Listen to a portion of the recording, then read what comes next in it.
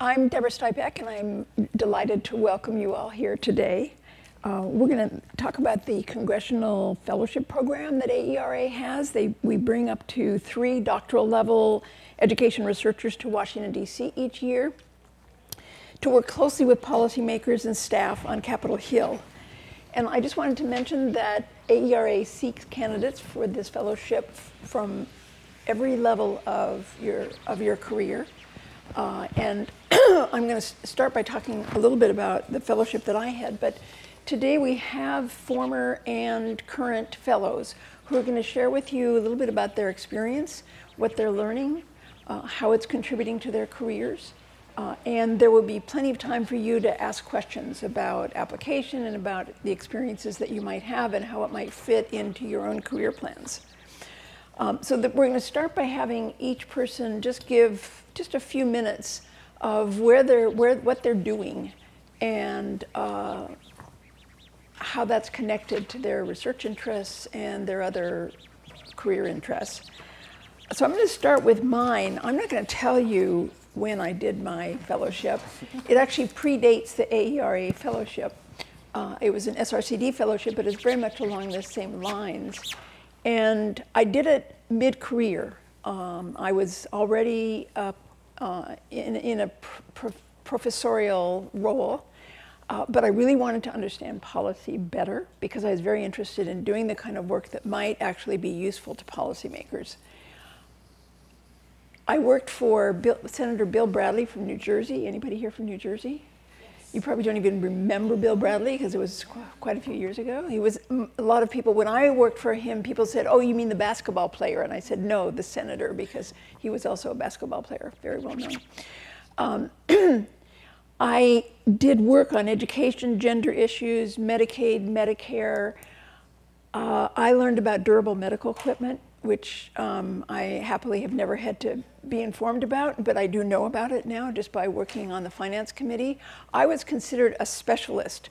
So I think that's an important point because when you're working on the Hill, the breadth of the topics that you address goes way beyond what the way most researchers are used to working.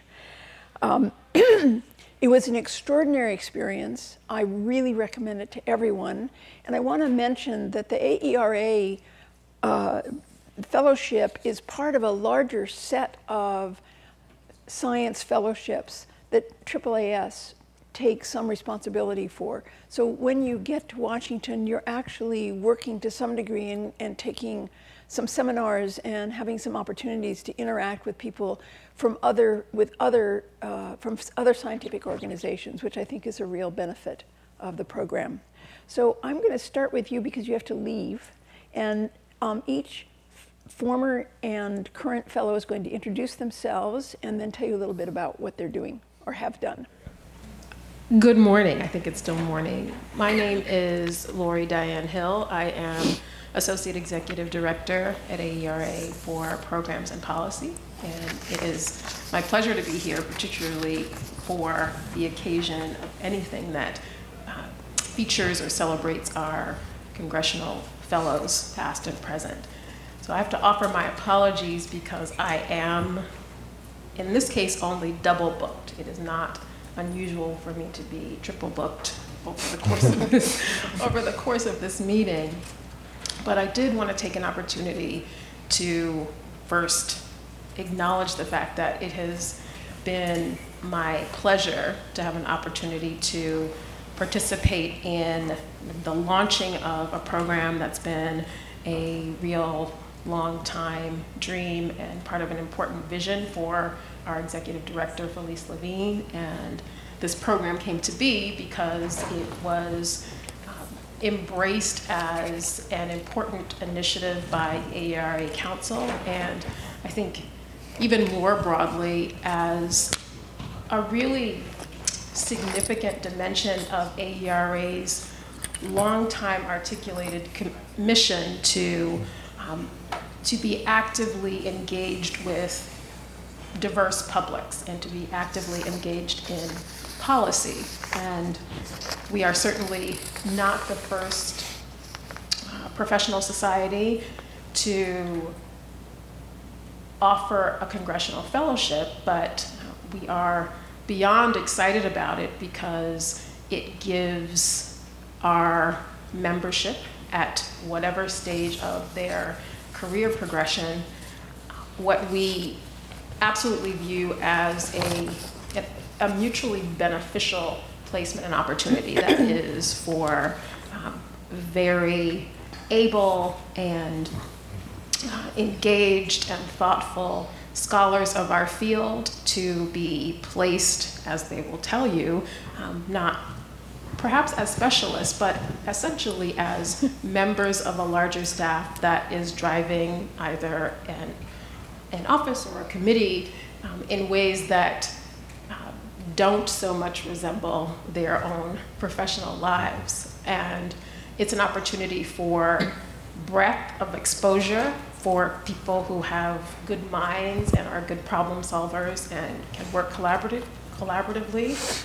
But it's also an opportunity for an up-close view of what education researchers might bring to bear on some of the most important problems, issues, and challenges, not just as they relate to education-specific issues, but as they relate to policy more broadly. So that's the aspect of this that we are particularly excited about, and we cheer each cohort as they move through and learn a great deal from them about how to enhance, develop, frame, and adjust, if necessary, the program. So I hope you will take this opportunity to engage and learn from people who are recently through or actively engaged in this experience. And you should feel free, in addition to asking them questions, to reach out to me or to Elise if you have an interest in the program and want to learn more. So we really thank you for being here. And with that, I will ask you to excuse me.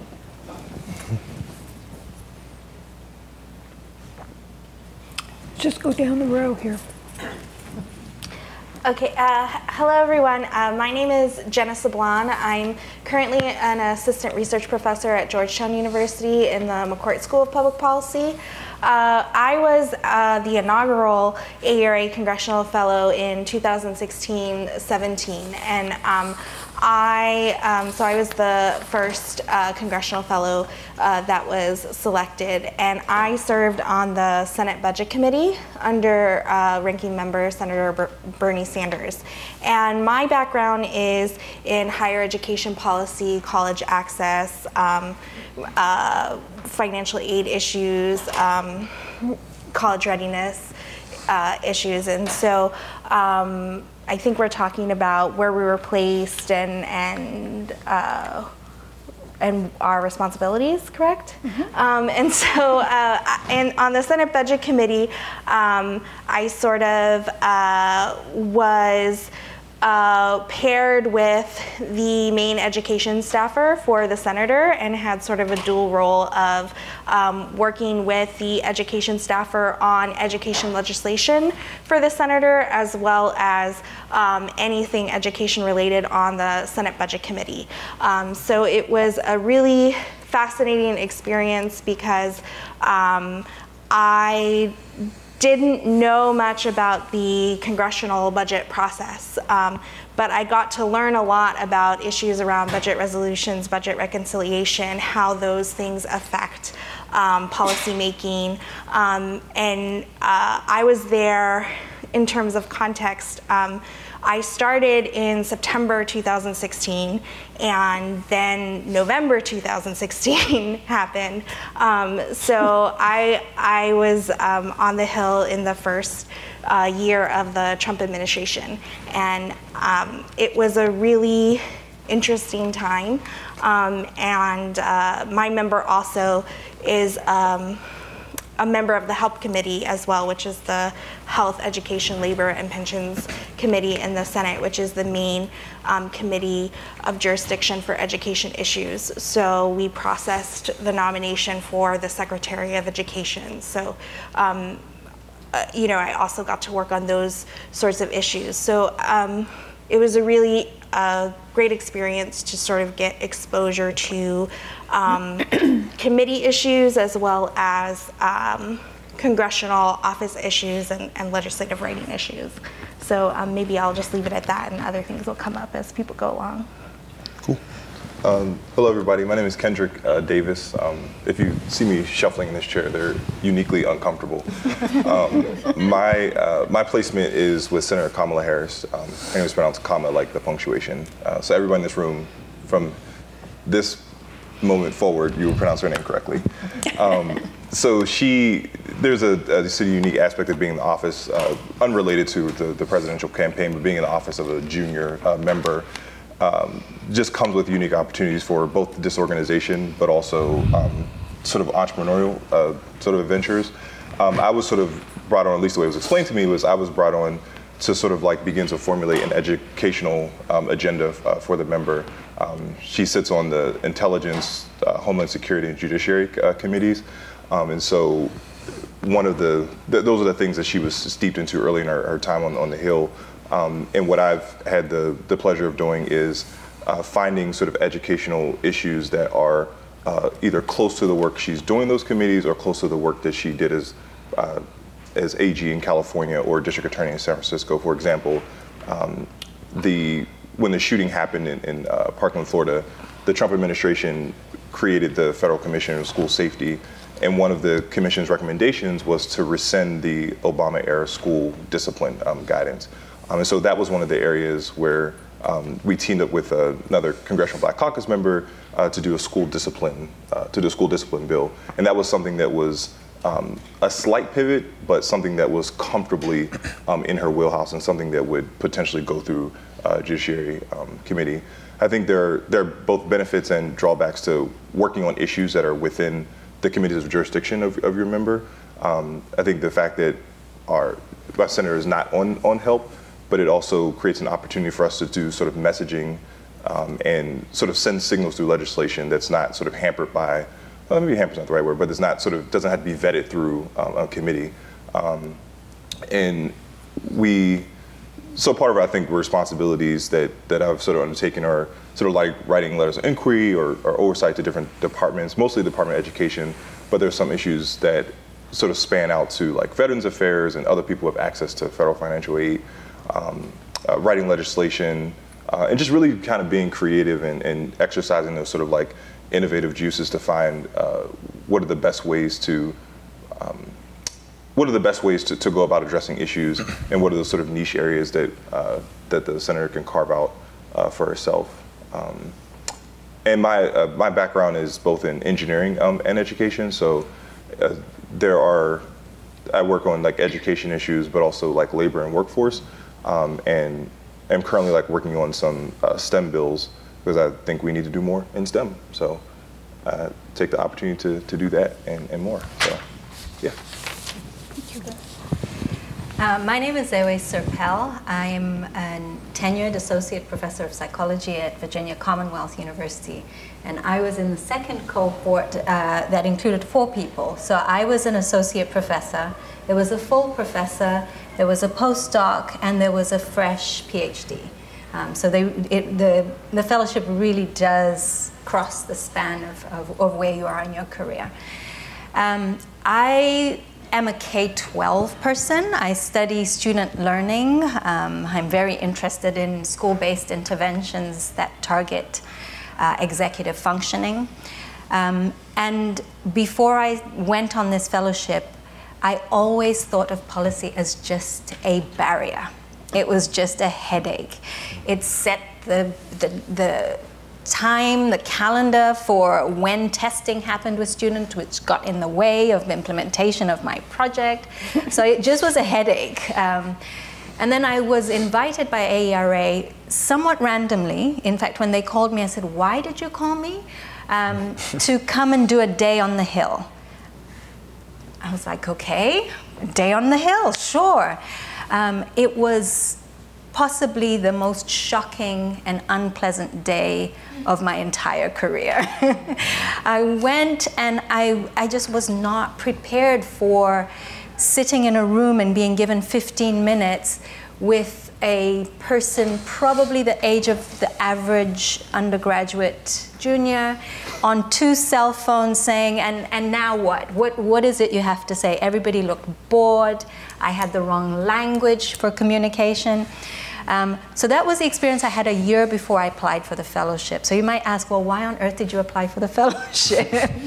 I came out of that experience thinking, I have no idea what happens in that world.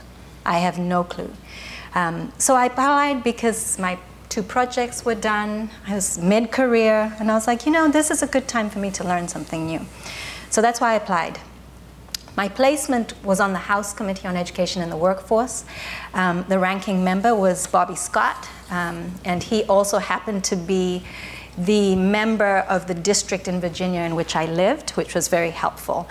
I spent the year crafting legislation, but legislation that had nothing to do with K-12. So I got there thinking I was a K-12 person, and I got there and they were like, well, you've been at 3 different institutions. You kind of know something about higher ed. And I was like, yes, I kind of know something about higher ed. I've been in higher ed for about 15 years. So they're like, yeah, we want you to do higher ed issues. And in fact, we're going to put you in charge of the portfolio on institutional accountability and accreditation. So I know more about accreditation than I ever knew as a faculty member. So I spent the year writing legislation, but also doing all the work that goes with that. So spending a lot of time doing research on areas, reading bills from offices, collating information from groups who came in, and the groups vary in what constituency they come from. You might have, I had groups of faculty come and they would say, oh, send the fellow in, go, she knows what they're about, because we have real issues as faculty communicating to policymakers. So they would send me in, and I would close the door and say, okay, now the secret is, this is how you have to talk to the staff. I spent so a lot of time messaging what the value system of the committee was about and how that translated into kind of legislative, a legislative agenda.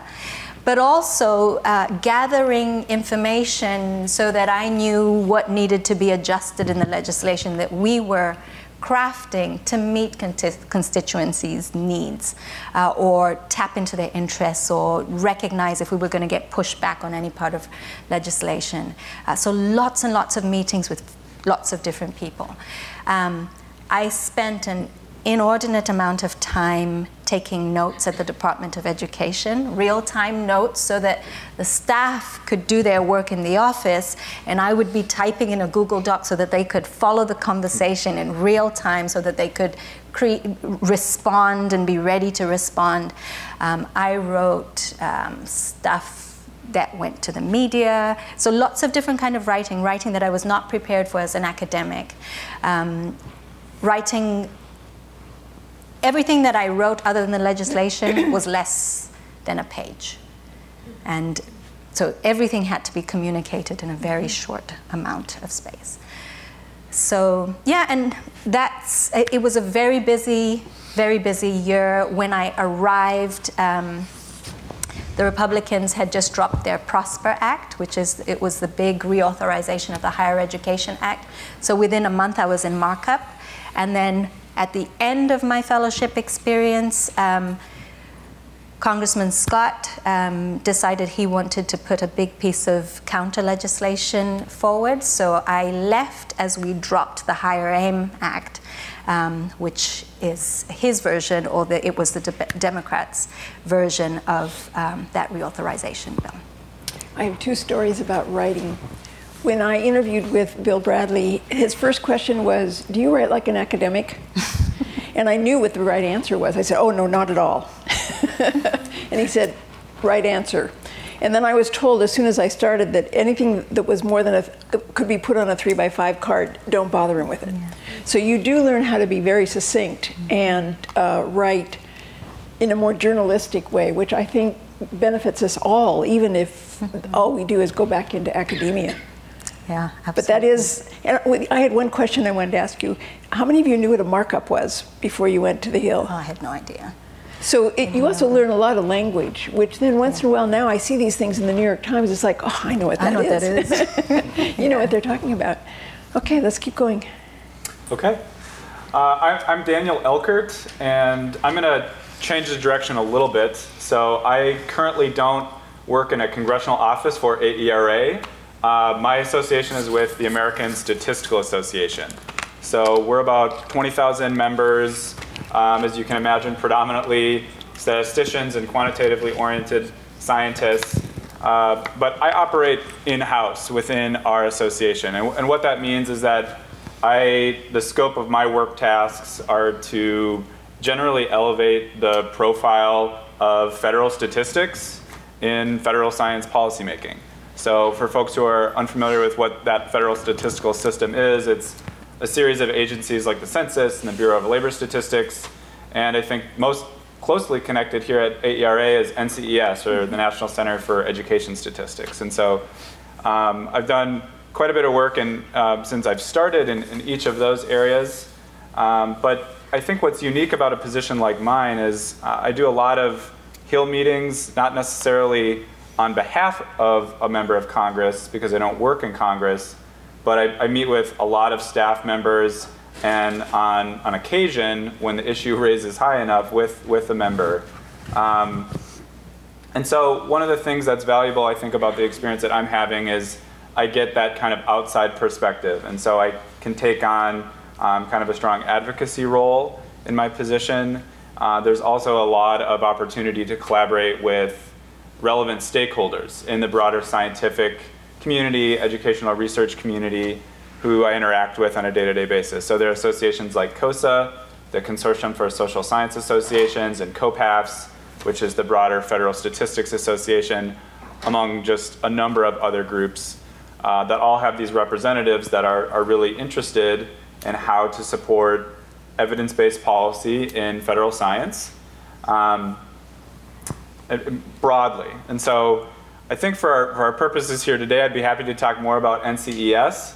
I'm doing a lot of work right now on the outside, trying to advocate for changes in the way that their budget is structured, specifically their salaries and expenditures line, to maximize kind of their in-house expertise and help to account for some loss in funding through inflation that's occurred since 2009.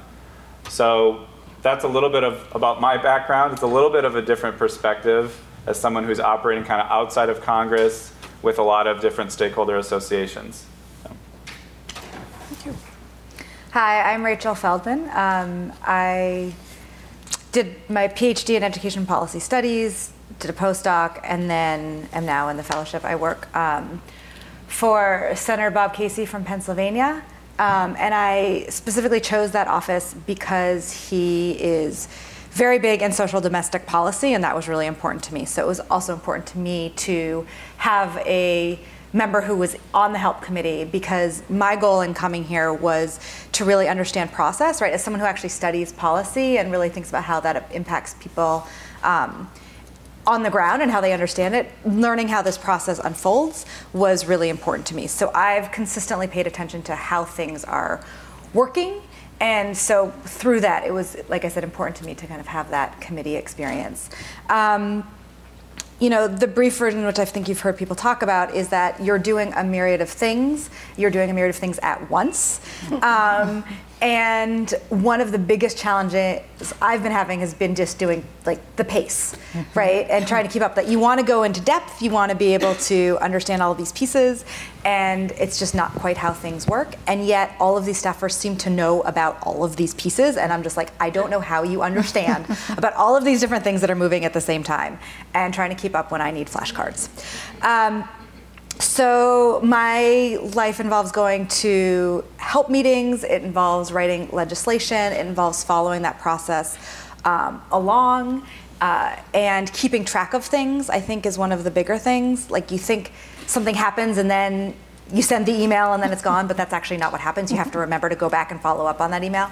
And there's timelines that are short. And so it's been, it's been meeting with constituents. I think the biggest thing that I've been paying a lot of attention to is how the entire office is basically, we are Team Casey, and so everything we do is in service to the senator and to moving how his priorities forward, and also kind of how we are going to move our priorities through his priorities forward. And so it's constantly thinking about, what does he need to know? What do we need to make sure gets to him? What do we need to handle without him? And understanding where those lines are and what the responsibilities are of the senator, that we each have a role to play on this team, and how those all fit. So that's kind of where I've been spending a lot of time thinking about and moving. My portfolio has been in both disability and in education. I do not have a background in disability work. It has been phenomenal to learn about. It has been phenomenal to meet with those constituents and the different advocacy organizations and understand their concerns and learn about things like the fact that when you vote, right, that there's a whole big push to think through automatic voting machines and the downside of those in terms of recording people's votes. And the issue is with, you're someone with a disability, that might be the only way that you can vote on your own. And so there can be tensions in ways that you wouldn't necessarily expect. And so really trying to think through all of those tensions, and then not necessarily coming up with the answer at that moment, but broadly thinking about that, and also having to commit. I think as academics, we're really good at saying yes and, or in this situation, this might not be how we would think something through. And like, this has been something that personal growth-wise has been phenomenal, to be able to kind of stake a claim and say, this is what is happening, and this is how things have to go. And it's really uncomfortable for me, but it's been really powerful to, we are working in their space, and I have incredible mentors, and taking what I know has been useful, but really trying to be humble that they know this world, and my job is to understand their world, and that they are opening that up to me. And so I've been really appreciative of all of the ways that they have guided me through in that, and continue to kind of ramp up what my responsibilities are over time. And and each office is just so different and operates so differently. And it's been great. It's been really powerful. So I have a question. Almost everyone has mentioned meeting with constituents. So another way of saying that is meeting with lobbyists, right? Because many people, part of it. So what is your view of constituents, lobbyists? What has been your experience working on the Hill, and has it affected the way you think about the people who go to the Hill to try to push for particular kinds of legislation? Anyone? Yeah, it had a profound effect on me, actually, and part of it is because you no longer, you have to understand what the ask is before you even enter the room. And so you start to boil people down to where they lie on a position and what they're advocating for and how that fits within your members' agenda. And if it doesn't fit, you're there to listen to their argument so that you can develop an effective counter-argument. And so it's not a passive process at all. My experience was that everybody came in and there was an ask. And if you didn't get to the ask quick enough, it was just a wasted meeting. So you listened carefully for, okay, what is being asked of me? And that changed my perspective a lot. And it also, those meetings are not just listening to the ask, it's also your opportunity to message your position. And so there's a lot of strategy in those meetings which seem very casual when you go in. It's like everybody's saying, hi, and how's your day been? And you quickly progress. You've got about 10 minutes. You need to know the ask. You need to counter or provide some messaging. So the term lobbying now makes sense to me. Before I was like, oh, I guess people go and say what's important to them, but it's more than that. Anybody else want to comment on that? I think I've sort of like started grouping constituent meetings into, and our office is unique because of the sort of high profile nature of the member I work for. There are lobbyists who come in with specific asks and policy proposals. There are people who come in with an idea of what they want to talk about, and they're sort of like looking for your help in like filling it out. And then there are people who just want to breathe the same air as the member, and it sort of varies in sort of like how and how you sort of like move and navigate through that meeting. One of the things I think, 'cause I used to work in local government in the mayor's office in Philly, and one of the things I'm very big on is making sure you show proper deference and respect to constituents, even those people who are just like have no idea what they want to talk about, and this is their first time, and they need your help in helping them, because you may be the closest they ever get to meeting with the elected official that they voted for or that they're looking to help them. So I really think it's important for even those people who, they set a meeting at 3 o'clock and they show up at 3:30, that you try in some ways to accommodate their ask and their interest, because I think it's important just for them to, particularly for members who come from, or constituents who come from California, there are people who will take a 6-hour flight just to sit in a room for 15 minutes with you. And that in and of itself is something that sort of will kind of help center and ground you in how you decide to deal with things. And my favorite meetings are probably not favorite, but the most efficient meetings are those with lobbyists who come in and say, I know you don't have a lot of time. When you start off with that is my favorite. Like, I'm probably gonna love you. They say, I know you don't have a lot of time. They slide a folder across the table and say, these are the summary of my ask. Do you have any questions for me? I might just give you a hug. I might just give you a hug. But to be honest, some of my favorite meetings are with students. You meet with and you interact with adults all the time. They're like student groups. They come. They're unencumbered by sort of what they think policy should be and how they should talk and how they should dress and sort of all the sort of boxes people put them into. And they just come in and they're raw. And they're raw. They're passionate. They'll tell you what's on their mind. They'll probably care very little how it comes out, and that's what I love. It's like I feel like this is your place, this is your office, this is your space, and you should feel comfortable in it. Have any of you used lobbyists as a source of information? Absolutely. Well, I've used, Yes. I mean, I think as a source of information, I think also as a tool, and I think we have to be careful about like what we're talking about, lobbyists and constituents, because those are actually not the same thing. Right. Well, people who had a point of view that they wanted you to adopt. Yeah. Yes, and like this is actually I really like. So I'm going to tell you the story of like the biggest mistake that I've made so far, and it's I think relevant to academics because it shows both like where kind of we come from and like this world in which you're operating in, and I will keep it brief. But the long and short of it is like, right, that we're in the process of developing a bill, and the bill is like going to be introduced soon, and it is the constituent group that it impacts. We want to make sure that they're on board and that they care about this, and there's some tension there. Like, we are pushing them in a direction that we think is really important, and there is some tension. So they come in and they say, they ask our scheduling office, and they want to know, like, can they meet with the senator? And basically, as Kendrick's pointing out, like those meetings, they're like, the senator's really busy, and you will be you will be talking to the staffer, and everyone is really grateful, and everyone understands that that's kind of the process of how this works.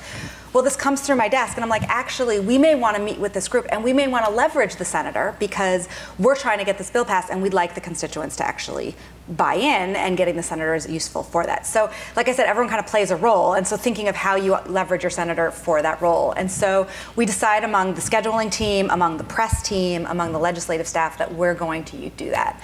And so we go in, and to go in and prep a senator, like I have had to write these memos that are only a page long, right? I have had to put in that memo, I have had to talk to them and been like, who is going to be at that meeting, right? Anyone who could be there. Like, are there going to be lobbyists filtering into that? Like, how is that going to play out? I've had to let him know, like, what their asks are, what their agenda is going to be. I've had to let them know how that fits in with our agenda. And then I've had to make sure that like any landmines that are going to happen, like we've identified them so that he is walking into that meeting knowing the stats, knowing everything that's going to be happening.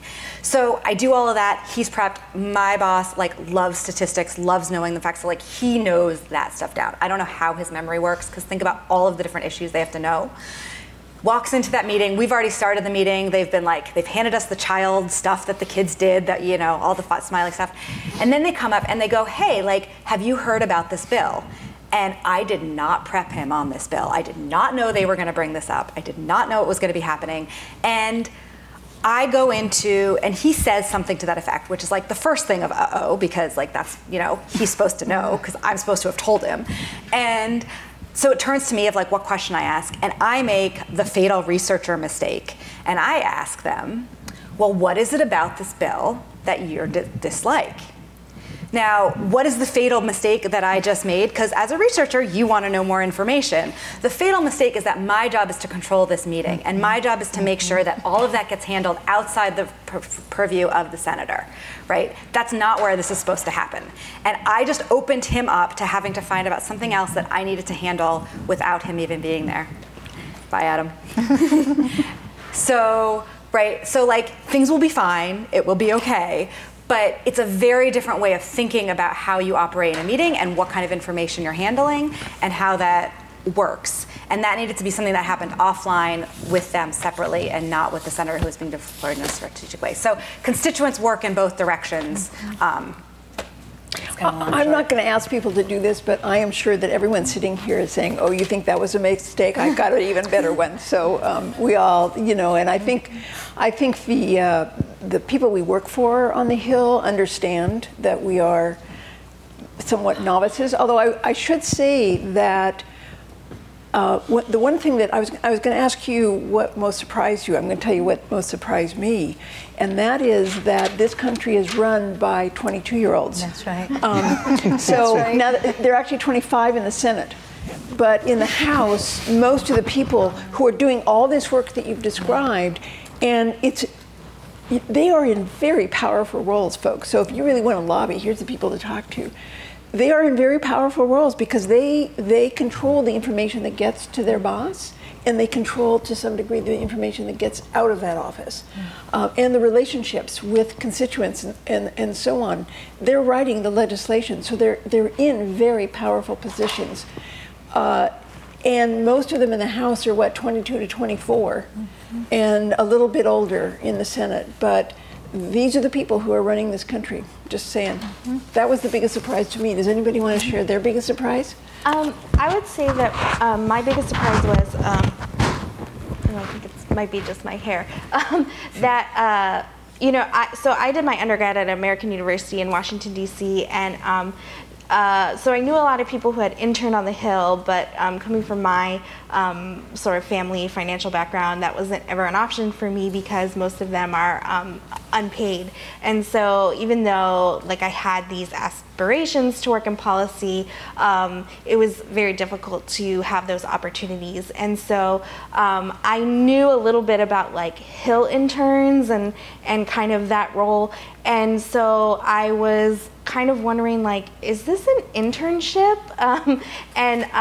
So I didn't know kind of what you would be doing, and I was really surprised about the level of access and the level of responsibilities that I was given, because I was really thought like, oh, they're just gonna put me in a corner and, you know, kind of that's gonna be it. But the education staffer that I worked with, I mean, he was a really great mentor, and basically I was, you know, side by side his twin, you know, as a team member. And so, you know, like writing legislation and contributing to memos that were going to the senator, and staffing the nomination hearing for the Secretary of Education. And it was like, you know, so to me that was like most surprising, was sort of that like you said, that kind of level of influence or that level of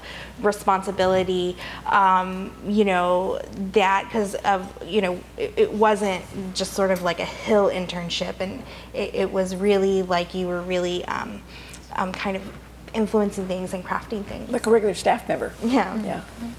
Anybody else want to say what they were surprised by? I'll jump in really quick. So I think one of the pieces that surprised me the most when I've been participating in Hill meetings is the topic of the meeting at times will be, in my case, about a statistical agency. So one of the NCES or BLS agencies. Oftentimes I've been surprised at sort of the foundational level of knowledge that needs to be shared to start. I've been in many meetings at this point where the subject of the agency itself, what the agency is, isn't known to the staffer. So that has been, I think that kind of caught me by surprise. At times these are, you know, $100 million plus agencies that live in their portfolio, and there can be, I think, some real gaps in awareness. And my perception is that comes from a place of it being really, seemingly really fast-paced and having portfolios that are quite broad. So it's not so much for lack of attention or care, it's just that breadth that is at the responsibility. So it reminded me of what you're, like, there's just a tremendous amount of responsibility there. Mm-hmm. Yeah. So from my perspective, when I hear that, it isn't a guarantee that the thing that you care about that connects to your research area will be discussed in any kind of a meaningful context. And I'd welcome differences of opinion on that from up here, but that's been my experience. So if you're not well versed in where funding comes from your research, or if it is a federal source, what the agency that oversees those monies are, that's a real problem. Because if you're the researcher that sees those monies, there's very little likelihood that, you know, other folks will also. So that's been kind of like that foundational knowledge piece has been really surprising to me. I would say that it's just that getting coffee is part of your job. And I don't mean it to like stay caffeinated, although that's true. I mean that everything is built on relationships and on knowing people. So part of your job every week is like reaching out to people and having coffee. It is understood that that is what will happen and that you will be doing that. And everyone is always doing that. And like it is understood, like the fun part of like everyone will pretty much respond and it'll be fine. But like in the sense that everything is built on relationships, and so you really do just continue to grow your network. Actually, that's what I was starting to get at when I asked you whether lobbyists or constituents served as a source of information, because those relationships are incredibly important. And one of the things that I found when I was there on the policy side was that there were particular people who I developed a relationship with and who I felt like I could trust to give me honest information. And sometimes just data. The person in the New Jersey Hospital Association could get at some data on New Jersey hospitals a lot faster than I'd be able to figure it out. And so I found that was an important service that they were eager to get me the data, especially one, it fed this relationship, and two, it might be useful to serve their particular interests. But also I've found on the researcher side, and this is working more in the state of California than at the federal level, that as I've developed relationships with the policymakers, now I'm on the other side of the aisle, so to speak, or the other side of the building, that providing them information when they need it is a way of sort of keeping that relationship going and connecting. And so when I do have an opinion, I can say, you know, if that legislation goes through, here's what's going to happen, and they'll listen to me.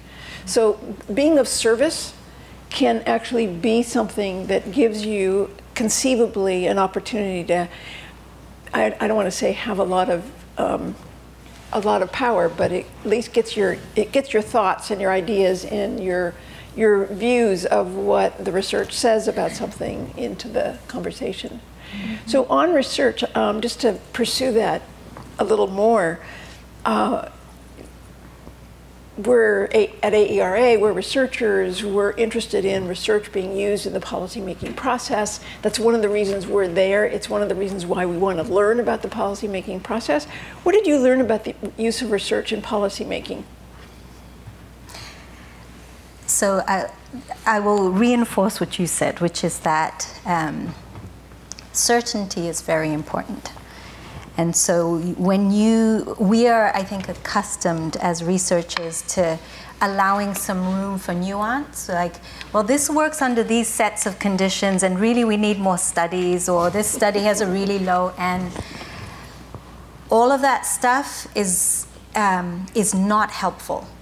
I found myself overstating and overgeneralizing to a point where I felt sick in my stomach, where I'd be like, this is not right.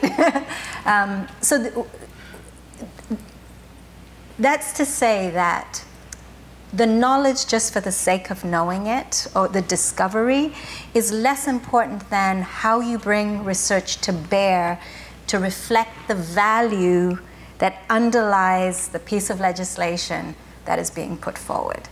So the way that research is used is distilled to its essence and the thing that supports the perspective.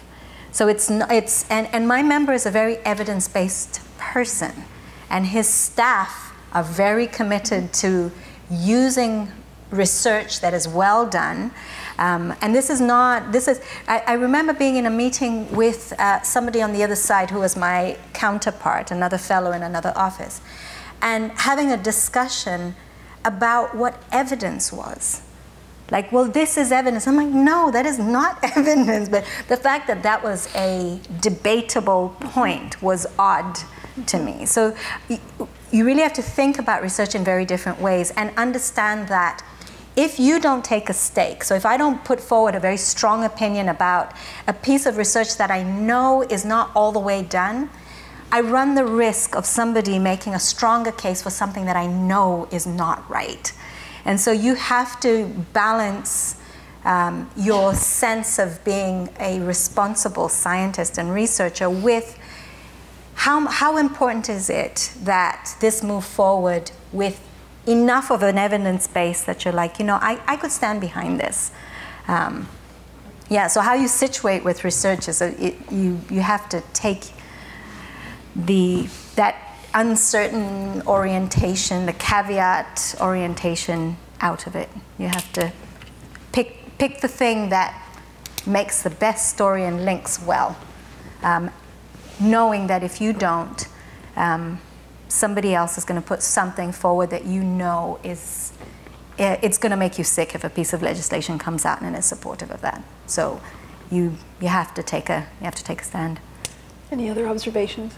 I would Jenna? say that I went in sort of not with any preconceived notions, but I do know that there are some academics who I think are really skeptical because they look at maybe some of the outcomes and they think that policymakers must not use research or know about research. But in my experience, I think that even though, there's this idea that the staffers are young, there are some staffers, particularly if they're education staffers for help committee members or committee member staffers. Or a member who's on the committee. They have a really strong, in my experience, there are some that have a really strong knowledge base, really depth of knowledge of education policy, and they do kind of know the research, maybe not because they've read every single peer-reviewed article, but because they've communicated with these folks at the intermediary organizations or with the think tanks, and so there's this assumption that because the bill looks this way that you must not know this about this literature, but actually it's because the bill looks this way because all these other factors went into it, what the constituents are, or if we design it that way, is it going to do something to the member state, or the district, right? Mm-hmm. Like, will it affect how the funding is distributed to the district. And so there's all these other, it's not this linear process of the research says this, so write the bill this way. And so I think that there's a, just because bills look a certain way or policy looks a certain way, it doesn't mean that people aren't listening to the research. It's just that there's lots of other politics and procedure, and so it's about figuring out how do you break through that noise. And so that I think is like more reassuring that there is a way to, like you said, get the evidence in, but how do you get it in? I was going to say, I think understanding what your role as a researcher is in your specific office also requires you learning about your member and what types of information they're most comfortable with, and just the types of and level of evidence or information that the office has been putting out. And I think that, so for example, we were working on there's a HBCU STEAM caucus on the Hill, and they were hosting an event, and the senator was coming to give remarks. So we put together a memo of like who's going to be there and a bunch of like statistics. And so on our plane ride back to DC from California, she was like making notes by hand. I felt like I needed to like have a background in linguistics just to interpret the notes that she wrote by hand. But once we interpreted, she was asking for things that were reasonable, but not things that were just like easily accessible, right? And so the next iteration of the memo was doing like 20 minutes. I was like, well, I can either go into the annals of the Bureau of Labor Statistics and piece together something which I don't have time for, or just give her best guess based on what you have, right? And sometimes you have to, it's most important, at least in our office, for it to not be wrong and for it to be defensible. And that is like the litmus test for it to not be wrong, because we get fact check all the time. Some offices get fact checked more than others. We get fact checked all the time, so it's most important that it not be wrong, and it be defensible, and you quickly learn how to give answers, give the closest approximation of what an answer should be based on what you're asked to do. And some offices just make up the data. So anybody here who have a question? Why don't you just stand up and, I guess we have a microphone because this is being recorded. I do, and I might just go first because it fits right with what you all are talking Great. about, if that's okay. This doesn't seem, my name is Brad Olson, and about 15 years ago when I was an assistant professor in California, I was invited with some colleagues to spend a day in Sacramento with the legislative aides who focused on education. And it was a really interesting day. And at one point we had a lunch and people were speaking a little bit more candidly. And these legislative aides who were in their 30s and 40s and 50s had worked for a couple of different governors. And one of them took the lead and said very kindly to us, "We really like the educational research that you do, and we don't care about it one bit. We read it, we find it rather interesting, we put it in the recycling bin, we never give it to our boss. Our job is to get our people reelected, and so we have to think about the political concerns, not the empirical concerns. Our job is about the next year or the next 2 years, not a 15-year trajectory. And so the things that you all are talking about aren't really important to us." And then specifically he told a story about class size reduction. And he said, "I know the research, I know that the way we thought about doing it under Pete Wilson wouldn't work. We knew it was going to be a failure, but Pete Wilson was thinking about running for president, and we knew that he wanted the teachers union on his side, and we knew that California had a budget surplus. So we decided to spend all the money on an initiative that we knew wouldn't work, because y'all had told us it wouldn't work, because that would help him a few years later when he became president. Well, he got throat cancer, he never ran for president. California lost its surplus, it had real problems, class size reduction turned out not to work." So I became very skeptical about the ability for educational researchers to have any influence in policymaking. And so that last question I think is particularly important. Do you have any optimism for me? Yes. Yes. Yeah. Definitely. Let's hear it. I think you have to think about, like, all of that is true, right? Like, there are, as Jenna mentioned, like, they are not just thinking about the research, they're thinking about the politics, they're thinking about the optics.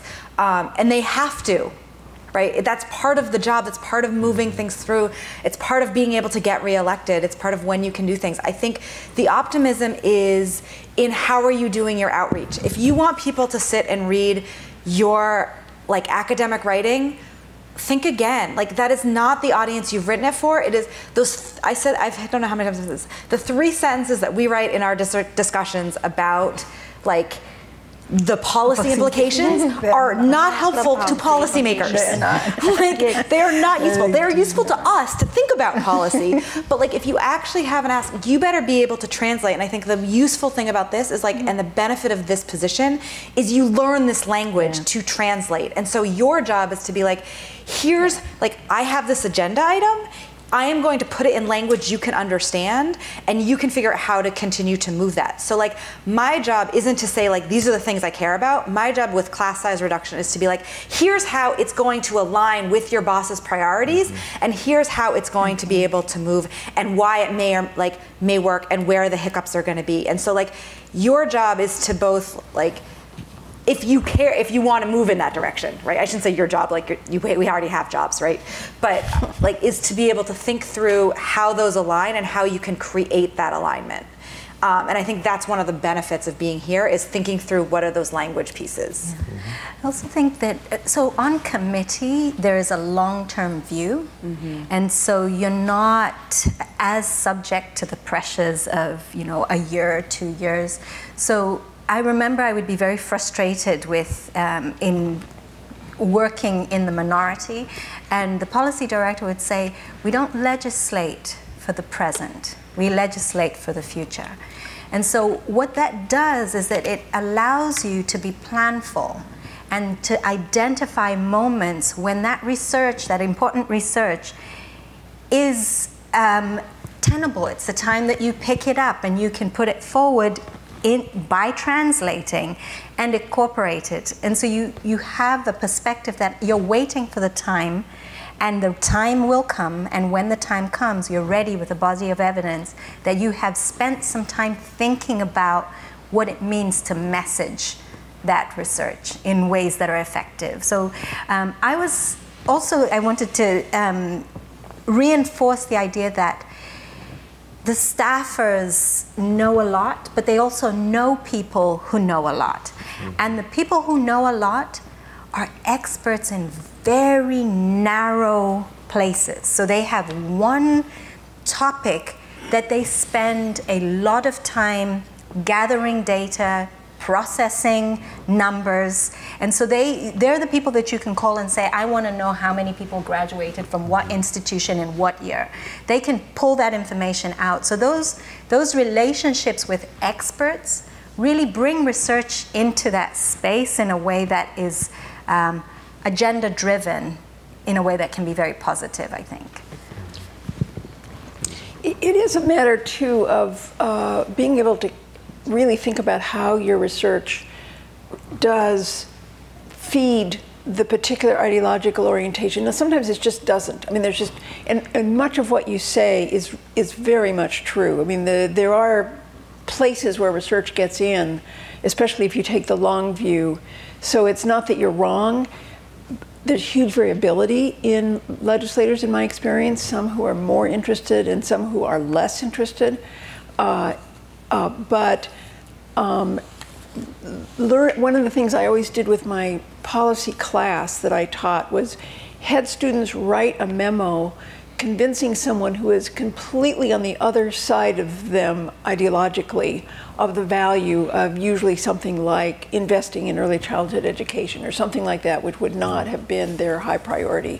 Think about it in terms that they might see the benefit of given their particular ideological perspective and so on. So you do have to become very adept at recasting and repackaging what it is you think is right based on the evidence. Other questions? Thank you so much for this panel. I've also been on the Hill fighting the census on how they were going to collect Hispanic origin and race.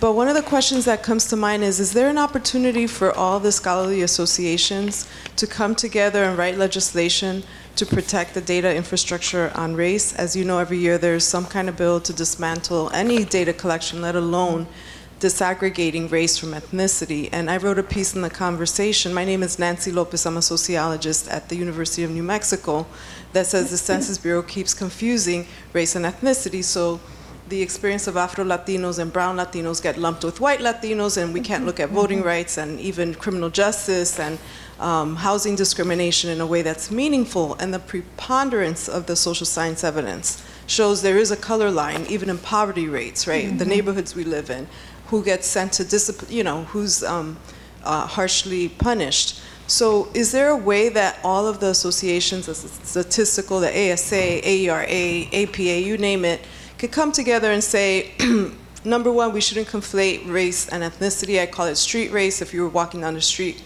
what race do you think other Americans who don't know you would automatically assume you were? That's not the same as your nationality or your ethnicity, and why we need data on the color line. So just any thoughts proactively, would there be an opportunity to have a fellow specifically working on the issues of preserving the data infrastructure for research evidence on opportunity structures and the color line? Sounds like it's tailor-made for you. That's a great question. Thank you for your question. And I think the short answer is yes, absolutely. I think there are a lot of opportunities to do just that. As it pertains to the census, you mentioned the citizenship question. My association, one great way to do that, along with the American Library Association and the American Sociological Association, filed amicus curiae on the Supreme Court hearing for the citizenship question. That will be, proceedings for that will be on April 23rd. So from that legal precedent, that's one avenue where you're able to leverage status as experts to be able to have kind of that expertise shared in a kind of like that formal proceeding way. But I do think kind of like more specifically to your question, that is possible, but the things around that, I mean, these are going to be day-to-day challenges in communicating across associations, getting people to do the work, to go to offices. I mean, this is not like a 3 to 4 month endeavor. This is like, it's a long-term, sustained, day-to-day type of relationship building that needs to happen for that type of expertise and invaluable perspective to resonate in the way that it absolutely should be. And I think at times now it is not. I mean, and that is extremely unfortunate. But I think that relationship building across associations, that needs to happen more. And I think a lot of associations can ask yourselves, to what degree does that happen? It does. I mean, AERA does collaborate with other associations in writing memos and writing letters on various issues. Yeah. The other thing they do, which could be in collaboration with other societies, is briefings on the Hill that are designed to raise attention to a particular issue. So I would talk to the government relations committee about conceivably doing something on that topic. I think there's also embedded in your question is like that there, like, if this were to happen, there would be change. And I think that's also thinking about what the political landscape is and who are you going in and speaking to, and like, right, like I chose the person I'm working with because of the beliefs in that office and how I felt that they aligned with me. So there are a lot of times where I'm having constituent meetings where like I'm in agreement with them about things, but that's not necessarily true. And so you have to also be willing to lobby those other members to be able to continue to develop and like have good relationships with them so that they're consistently thinking about that, because you know it's definitely both sides of the aisle. Hello. Oh, I'm sorry. Go ahead. I guess I was a previous fellow on the Hill for Congressman Hastings, and the letters we would get from our constituents were just kind of amazing. But I'm all about constituent public engagement. I just love things like, I hate Obamacare, but I love the ACA. You know, it's just like there's so much misinformation out there. I love Bill Maher's, just get on Fox, go out into the public, talk about these things. I know education is not the only topic, but I guess my question to you is, I haven't been on the Hill for a while. What's holding you back from more public engagement? Writing letters back, like if a constituent writes a letter, write them back about education. Here's what we're seeing. Or we passed this legislation. Here's a follow-up on all the great things that came out of it. And what holds you back from going on Fox News or going to like local news stations and talking about these matters, if that's the case for you guys in your offices? Thank you. I think I'm not quite understanding. Are you suggesting there's a lack of public engagement about policy? I'm asking if you think there is for your office, if you feel like you could be doing more on that front of informing your constituents and the public. On our side, I don't think so. I mean, we're on Twitter and Instagram all day. Like, so for our office, I don't think there's a lack of like public engagement about the issues that are important to us. I guess going towards groups that might not think or see the same way as you, like seeking more right-leaning or I don't know, like just through media seeking avenues that would think the exact opposite of how you all think, like actively seeking these groups. I think to some extent what you're talking about is like one, totally above my pay grade, in the sense that, like I think I've mentioned, like this is like the office is a team, and that part of what you're talking about is through the communications team and how those are all deciding, like, what are we going to message? How are we going to message it? Who are we going to be speaking to? Why are we going to be speaking to them? You know, all of these different issues and what's happening. And the other thing is, like, there is so much. How do I say this? There's so much happening. Like, I think that is happening. I don't know that it's happening exactly how you're thinking it, but I know that, we are constantly, like Kendrick was saying, like putting out information. That one of the things that I love about Senator Casey is that his office is committed to responding to everyone. And so we have like tons of people who are always sending out individual emails to constituents, to everyone. And like, that is not true of every office. If you haven't done that, make sure you like try multiple different offices and see how they all respond differently. And so I think there's both the way in which like there's that active engagement in that front, and then I think there's this broader picture. In terms of your specific question of like why aren't we reaching out to X, Y, or Z like media sources, that is like I don't know the answer to that. Well, and I don't know I don't think it's ever arbitrary, right? So it's not because you're driven to do it it's the way that you reach out and the way you connect and the way that you communicate with constituents is planned. So it's not just sort of like I need to reach out to this group because it's important that they know. It's more than that. It's if I reach out to this group, will it have traction? Am I going to be in a space where actually it produces the effect that you want, right? Because sometimes just going out there to say a point without a purpose can be harmful to what the office is trying to achieve. So sometimes we're constrained because the timing is not the right timing, or the group is not the right group because there's not going to be traction there. But all offices are very committed to, you have to do it. It just may not be, like you were saying, it may not be in the way that you're talking about it. And there are questions of who's listening. I mean, we do tend to be in bubbles and echo chambers, so that the people who listen to what we want to have to say is mostly the people who agree with our particular point of view. And that's a much bigger problem than I think AERA is going to be able to solve. But I think the point of ensuring that you're in conversations with people with different points of view as much as possible is a really good one. And I want to bring up that, like, that does happen on the Hill, like constantly in conversations with people across the aisle on a variety of things. And so in levels that I don't think you see in the bigger discourse, I think that is always true.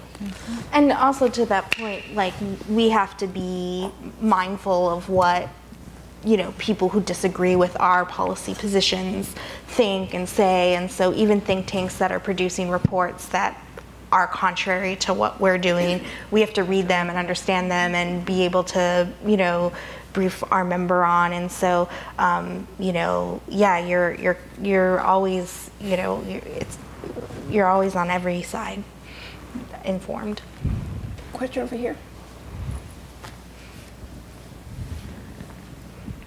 Thank you. My name's Sheridan Dudley. I'm a visiting fellow at the University of New South Wales in Australia. And one of the reasons that I'm so interested in what you're saying today is that before I went there, and I've been a senior public servant and an academic, but I was Chief of Staff to the Minister for Education in New South Wales from 2011 to 2016 when we did the largest reforms in education, evidence-based, that's been done in New South Wales in a long time. And the experience that you have had in offices resonates just like in Australia. You know, this is the political experience. And so I have a couple of questions for you, but firstly I'd like to congratulate AERA on having this program, because you are exactly the sort of people that ministers and politicians need in their offices to help them get the policy right, to make it evidence-based, to make it rigorous, to do all of that stuff, because without people like you, you run the risk of making horrible mistakes in the policies and the legislation that you pass. So I think it's a great program. So coming from that and being here at AERA, it's my first time here, I've been to a whole lot of sessions where I've been listening to policy people who are writing what's clearly great research and concerned that they can't get the ear of the policymakers and the legislators. And I resonate with my own experience in the Minister's Office of people coming in and telling us about this great research, and we had no clue what they were saying, what it meant, how we could use it, and we go, well, okay, it looks interesting, we don't have time for that, we need to move on. And you've all talked about language and all of that. So my question is sort of twofold. The first is, how can AERA leverage the experience that you are gaining through this fellowship to help all of these people? There are thousands of people here who are doing research, and some of them are doing it just for the sake of getting knowledge, but others actually want policies to be changed, practice to be changed. How can AERA leverage your experience to actually help all of these people who are its members to focus and write their research so they don't have to rewrite it, but so that it can be read in such a way that policymakers and politicians can capture its value easily so it can be fed into the political agenda? And, you know, what lessons would you say if you were telling your students and you're back in academia and telling your PhD students how to write their research and they want to make a difference? What are the lessons for them? And then how can AERA leverage that for the benefit of its members? Good question. I think it's and there'll likely be varying perspectives on this, but I think that the way that there's a general and natural tension between academia and policy worlds. Right, and so the type of writing you're rewarded for in academia doesn't necessarily dovetail with the type of writing that's effective in policy. And so unless there is a, so I think in turn what happens is people are forced to sort of pull double duty. I have to write the sort of like academic journals in a way that is relevant for publication, but then I also have to do this other side of writing policy or briefs or op-eds or things that are effective. And it's sort of, I don't know that it's fair to sort of require people to do both things, right? And I think that's a larger conversation outside of, that includes AERA, but it's also outside of AERA in the editors of academic journals. You know, are they going to begin to prize and prioritize policy relevant like research? I know that some of that happens, but I don't know that it's done at the scale that's enough for people to say, I'm going to fundamentally change the way that I'm learning and trained how to write. And I think AERA is partly in hosting sessions like this is doing that in terms of leveraging our experiences with yeah, our experiences with how it can be effective for the larger membership and those who are at this conference right now. I also want to say that I think I came out of the fellowship thinking, okay, what am I going to do with this? Like, really, what am I going to do with this? And I was very inspired by Felice's vision that what happens is that you have this experience and then you cannot let go of it. And so what you do is you go back. So I went back to my institution. I knew I was going back. There was no question that I was going to stay on the Hill. But I got back and I thought, this is, I couldn't, it just would not leave my mind. It has not left my consciousness. And so I've been involved in ways that the kind of service that I do for my department now is I talk to faculty about this experience. I talk to faculty and I identify faculty who could come to the Hill to speak at a hearing, to go. I say, your research right now is on the docket. You should go. You should be part of a group that goes. I talk to the person who is the media relations, I mean the government relations representative for my university who is in DC. I introduce her to faculty who I'm like, you need to do this. My classes have changed. I don't do the 20-page final paper. I do the one-page ask. I talk to them about, my class is completely structured now around communication and how you're going to move your ideas to the place that it matters. Before I got on the Hill, I was very pessimistic about policy. Now I see policy as a mechanism to have a huge impact. So being able to make that connection matters more than whether I get 6 federal grants and I have these 10-year studies. What matters is, am I doing the work that is going to make this 5 sentences in the legislation change? And so it's hard to think about. I think about impact at that small level with the hope that what we do is that all my graduates, all the students that are passing through my lab and my class are changed because I am changed. And so the power of 4 people on the Hill from academia, I think, will filter in if what we do is go back and move forward in this kind of way. So I'm optimistic about that because I feel changed. And to dovetail off that, I'm sorry, just real quickly, invite us to guest lecture. Invite us to Skype in. Invite us to in New South Wales. Are you trying to get yourself a trip to No, I'm saying Australia? like, but those are like easy sort of like tie-ins. You know, if you're writing something, you know, invite us to co-author. Like I think I'm not volunteering us, but I think to varying degrees, people would be open to things like that. Yeah. And I just wanted to speak to what Zoe is saying, that I think coming off of the experience, I think also what would be helpful for researchers at AERA is also to recalibrate. I recalibrated my expectations about what it meant to influence policy, or what it meant for education research to influence policy. Like Zoe said, it really is like a marathon. And I think what you were saying is, it's this expectation of, I did this research, I did this study, and so then it should affect policy.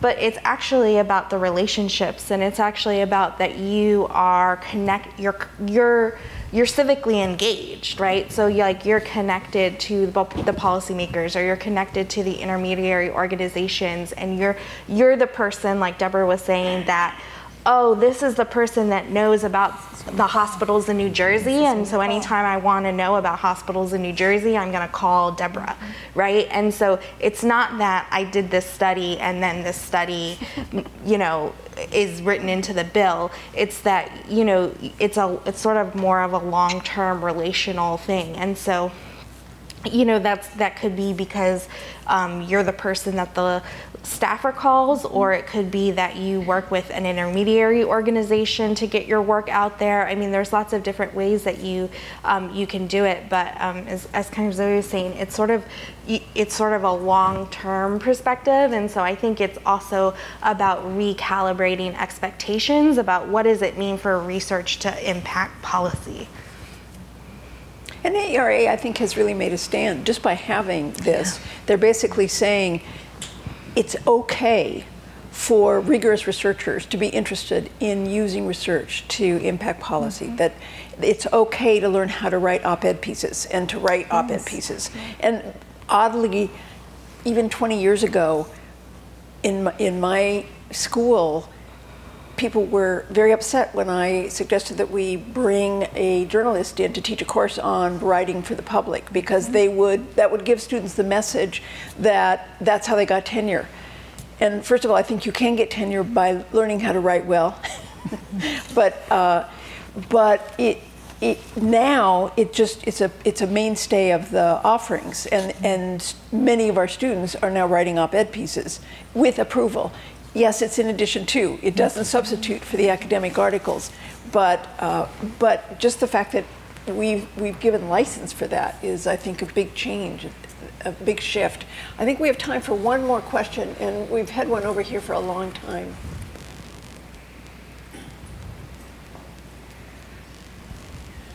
Hi there. My name is Kathy Adair. I'm from Texas, from Sam Houston State University, and I actually work it a little bit differently. I'm a research coordinator in our Office of Research at the university, and part of what we do is try to represent these folks, and we go to the state capitol and we go to Washington, and we meet with people such as yourselves and other staffers and try to communicate the good works that are going on at our university and try to make connections because it's so difficult for faculty to travel to go in and start building those relationships.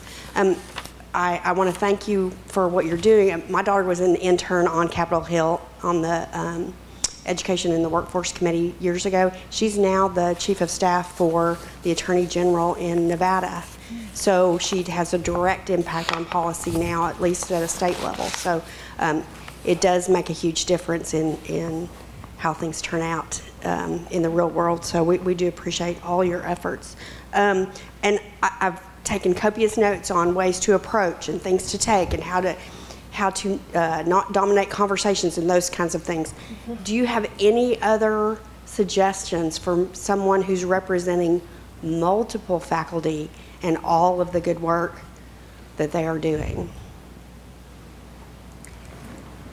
So the thing that I think is most important is timing of when you go and the information that you provide, right?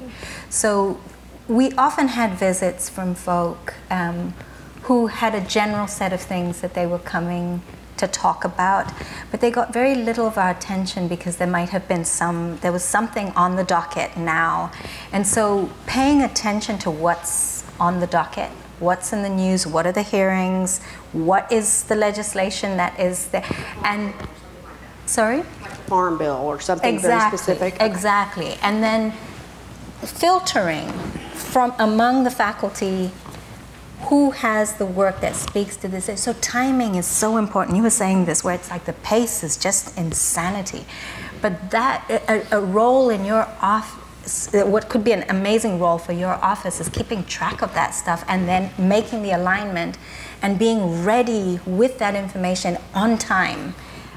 That's a really key part of it, so that if it's aligned and you time it well, and even if it's just 2 or 3, it can make a difference.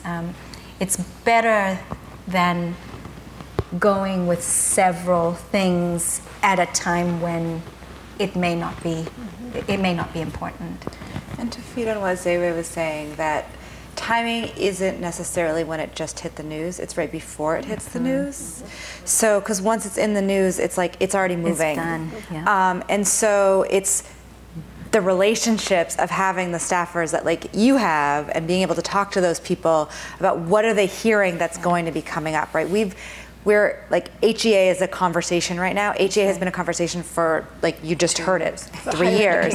Oh, sorry, yeah, the Higher Education Act. And it's been due for reauthorization since 2008. So, but everyone's thinking it's gonna happen now because there's some other additional factors that are happening.